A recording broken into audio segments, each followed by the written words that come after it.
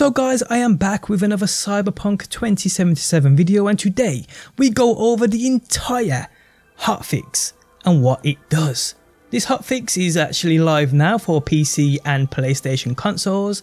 For Xbox they are still working on it, but expect that to arrive pretty soon.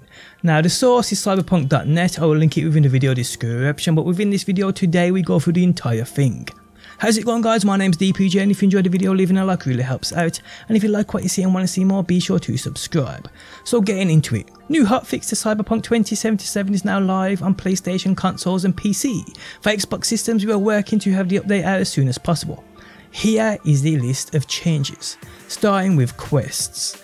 Fixed an issue with completing the final objective in Gig, Freedom of the Press. Fixed an issue with starting conversation with Johnny at the end of the life during wartime. Corrected a rare issue with NPCs no longer calling V if a Like for Supreme quest was abandoned midway.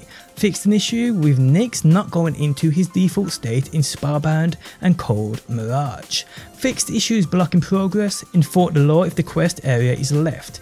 Fixed inability to find Delamain in Epis Trophy.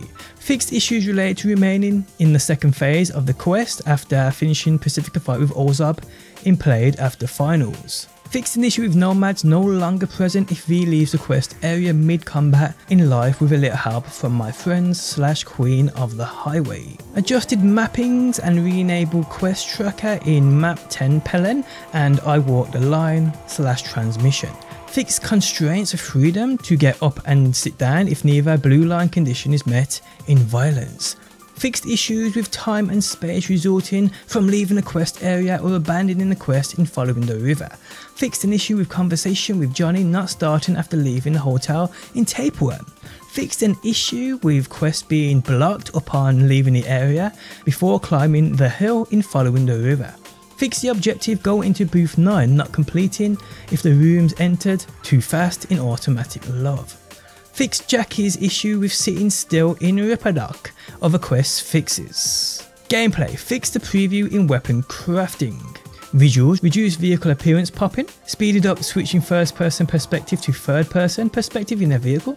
Fixed issues with animations missing from important quest NPCs during cinematics. Performance and stability guides. Improved stability including various crash fixes. Miscellaneous. Modified the flashing effect on brain dances to reduce the risk of including epileptic symptoms. This effect has been smoothed out and the flashes have been reduced in frequency and magnitude. Remove copyright songs incorrectly present in the game with disable copyright music feature toggled on. PC specific here. Switching language to default in the in-game settings now correctly sets it to the language of your Steam client. Console specific. Improve reflection quality on Xbox One and PS4 to eliminate the smudge effect. Fix the Wasteland achievement being stuck on 97% after completing all relevant missions in the Badlands on Xbox, and fixed an issue with missing PTBRVO for Xbox players in Americas. And guys, that is it for this hotfix of 1.04. Like I said, it is live now for PlayStation consoles and PC, and for Xbox, which is what I am on, we will have to wait. But as soon as that information is dropped guys, if you follow me on Twitter I will update you there, or you can always join my Discord, link below.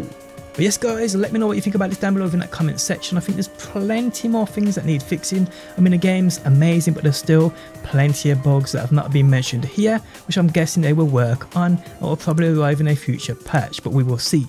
But guys, I hope you enjoyed the video. If you did, leaving a like really helps out. Remember, subscribe for daily Cyberpunk videos, and hopefully I will see you on that next one.